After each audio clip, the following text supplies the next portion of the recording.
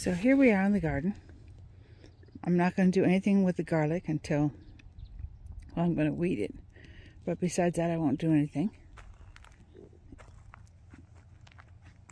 And you can see this bed. It's pretty much how they all looked. A lot of weeds. Don't ask me where that raspberry plant came from. I have no idea. So I'm going to weed this bed and the walkways, but you can see the algorithm here. This is how we started. Then I weed everything out, and you can see the darker there where I have top dressed it. So I need to add more top dressing to this part. I'll lay cardboard down. See my cardboard there?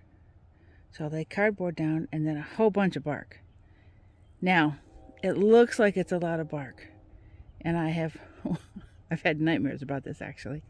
But what happens is once the rain comes and we walk on it, the bark goes down to just a couple of inches. It's not a big deal. So I have to put it in there really, put a lot in there, make it really high. And then between the rainwater and us watering and walking on it, it'll compost out and eventually be soil.